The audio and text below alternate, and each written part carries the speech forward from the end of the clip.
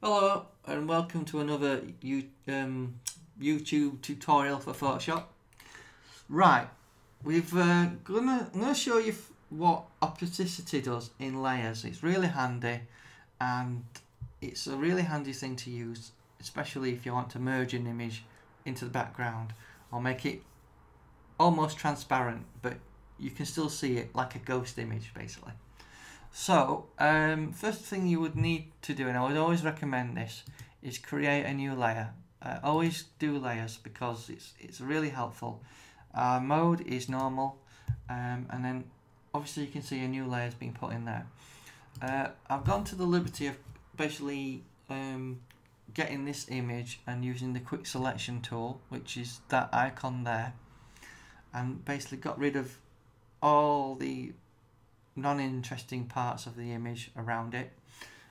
So once you've selected it, you can press Command and C, go back to your previous image. Now it's on the layer, so it's like a clear piece of acetate on top of your image. So even if you had a marker and you went over it, you could always throw away the acetate and your image would always be safe.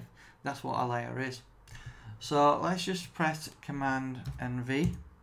So that's brought our image in there. So we go to Edit and Free Transform. So because we want to change the size of it. I know it's a bit pixelated, so I do apologise for that. And make it a bit bigger. We can press Enter, and that's made our image bigger.